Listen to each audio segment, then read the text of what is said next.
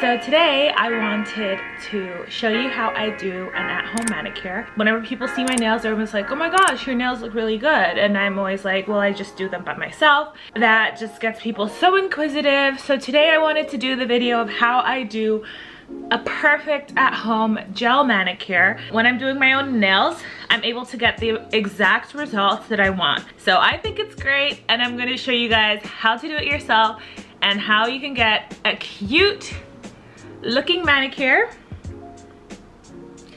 all through the year. Okay, so first off, I want to tell you that I've had this manicure that I did myself for roughly 2 weeks. As you can see, it's not chipping. My nails just simply grew out, got a little longer, so I'm going to trim my nails, make them a little shorter, and maybe keep the same color or switch it up. What you will need to do your own at-home manicure, you'll need a glass bowl, acetone. I got mine from Walgreens. You can get it on Amazon. I'm gonna link it below. It has to be 100%. A base coat, a color of your choice, and a top coat, a super rough nail file, a regular nail file, a cuticle trimmer, and one of these tools. I think they are used they're called cuticle something tools. I don't know what they're called, but you're gonna need one of these. I'm gonna link all of these below. Oh, and I almost forgot the most important thing. You're going to need one of these lamps. Mine is a UV LED light. I've tested and tried a bunch. This one has just been amazing. It's forever my baby. It's by Sun UV. I'll link it below as well. Okay, so let's get into the process. I'm so excited. First step, we're going to take a nail file.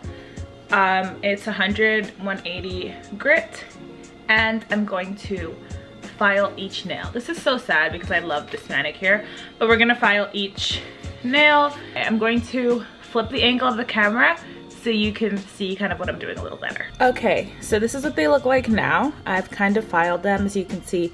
In some places you can see my nail coming through. This is not acrylic, it's not an overlay, it's just literally gel polish. So I just filed them a little bit. Okay, see? So I put the instant cuticle remover on, and I'm gonna use this tool to push back my cuticles and this to trim them. All right, so we're making great progress. So far, this is what my nails look like. I filed them, cleaned my cuticles, and made them a little shorter because my natural nails grow really, really fast.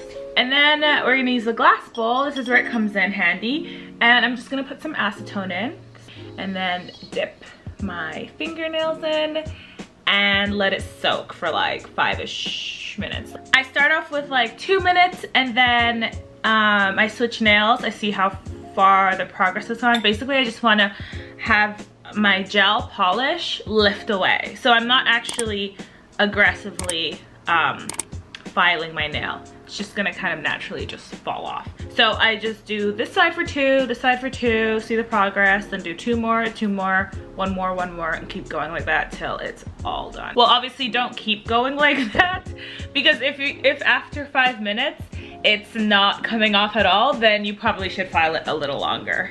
Okay, so now my nails are buffed and they're ready to be painted. They don't look great after they've been buffed for obvious reasons, but this is the tip for making them last so long. I just applied the nail dehydrator. Next up, apply the nail primer.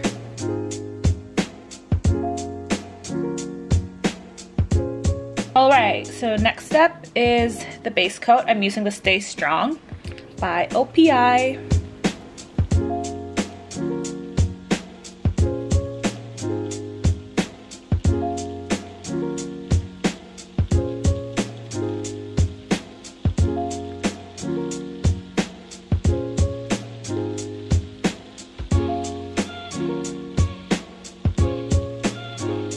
And then I'm using Bubble Bath.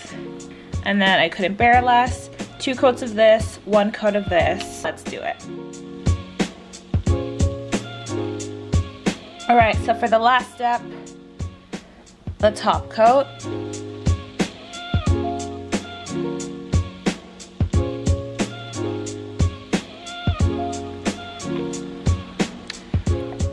And now, put it in here.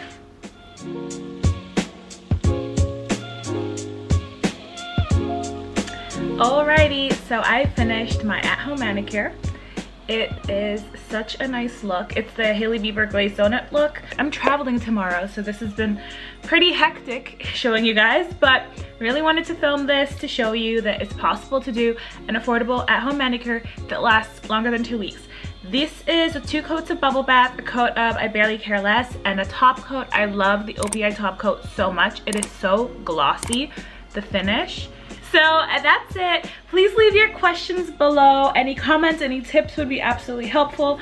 I know I've gotten the tip before that when you're using a UV LED light, you should use sunblock on your hands. If you feel like your complexion's like me and you want me to recommend some more shades, whether you do it at home or in the salon, comment below. I've listed and linked everything below. See you next week. Mwah.